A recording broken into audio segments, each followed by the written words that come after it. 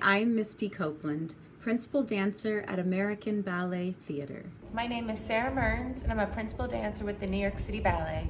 Hi, I'm Tiler Peck, and I'm a principal dancer with the New York City Ballet. This is Alastair Macaulay, critic and historian of the performing arts, former chief dance critic of the New York Times.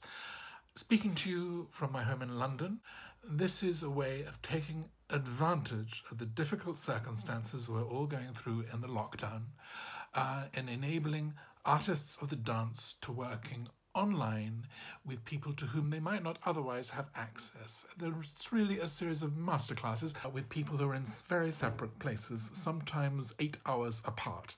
All of them are very enthusiastic about this chance.